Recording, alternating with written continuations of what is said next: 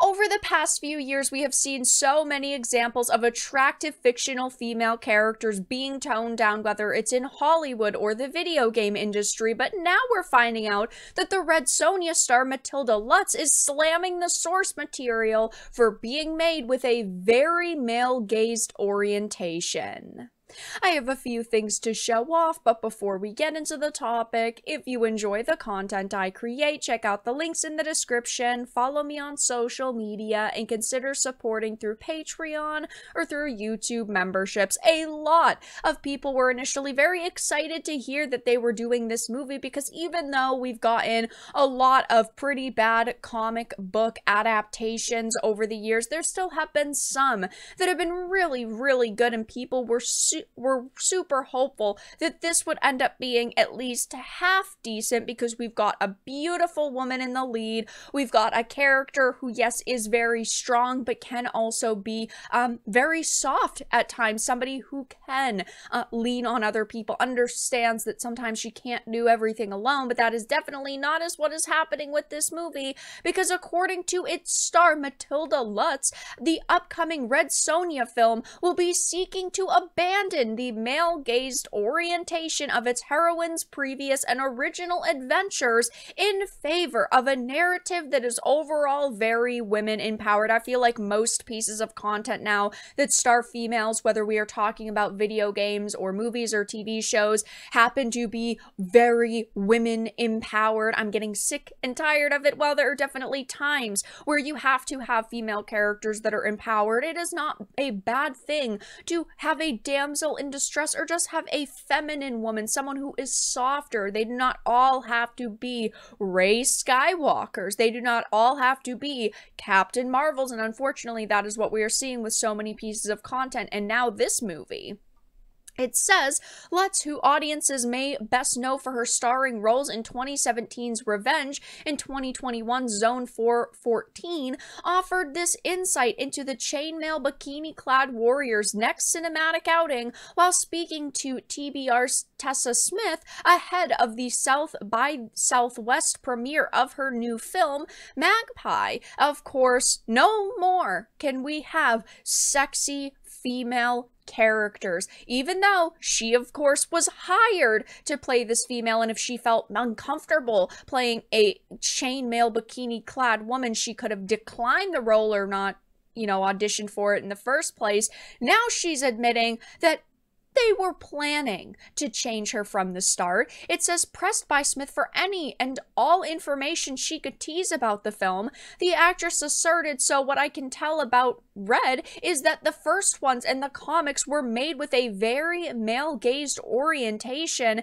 This is a completely different story, and it's very woman-empowered, which I loved about the script, meaning in no way, shape, or form is it actually going to be the movie we all expected. In no way, shape, or form is this going to be the Red Sonja we've known of the past or her story that we've known in the past. They are straight up admitting that this is going to be a completely different, unique story, and we see with live action adaptations how poorly these always go, because you want to get those comic book fans watching your film, you want to get them hyped up and interested, and by ditching the source material and by ditching what made this character, yes, in a lot of ways very appealing to the eye, you are forcing away consumers. They go on about how, the original comics was very much male-gazed oriented. Why is that a bad thing? Why is it a negative thing to have a target audience who will purchase your product? Yes, Red Sonja is a extremely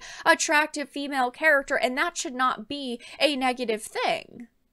We at this point don't know exactly what the changes are going to be, but when you have these people already coming out announcing to the world that it's going to be different, that's when you should be worried. But unfortunately for fans of the hero, this is not the first time that this next Red Sonja has thrown up such a red flag regarding its narrative direction, because speaking to Variety, the film's scribe, Tasha Huo, who by the way was also the writer for The Witcher Blood Origin, or one of them, and that was god-awful, teased that Red Sonja would provide audiences with both stories of great female friendship as well as a glimpse into how women uniquely survive out in the world. I'm fine with there being very emotional female friendships in pieces of content, but this just screams to me that they wanted to have this new feminist take on Red Sonja, and they didn't understand the source material or wanted to completely disregard it in the first place.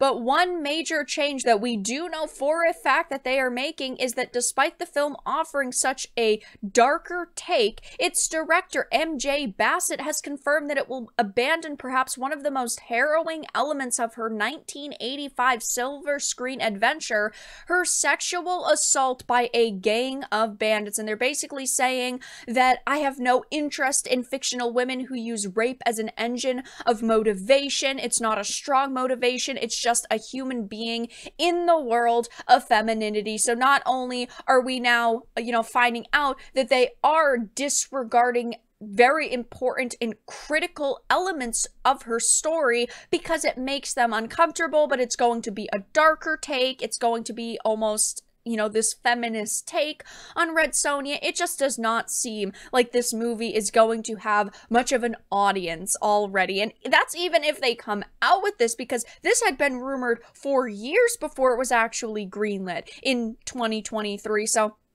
there is still a chance that this could end up being a complete dud, that they could end up abandoning it and shelving it and completely forgetting about it. And at this point, I think that that would probably be the best case scenario. We are only hearing these very questionable things. And again, I'm fine with seeing a strong female lead in a piece of content, but unfortunately, that is all they are turning her to be. And that means desexualizing her, not allowing her to have that sexuality and that femininity, which yes did make her pretty well loved and pretty admired by the male audiences that made her books popular in the first place, because of course they're saying, well, we don't want to sexualize these characters, and ultimately we want to move away from what made the original comics popular, which was the male gazed orientation, which of course is absurd. It is not a bad thing to have a target audience, and in this case, yes, the men who want to look at her. The concept of the male gaze is of course ridiculous. I love looking at her. There are many men that love looking at her. That's not the male gaze. That's just simply the human gaze and looking at something that is extremely pretty and attractive. And in this case, a female who is a just drop dead gorgeous woman, fictional or real.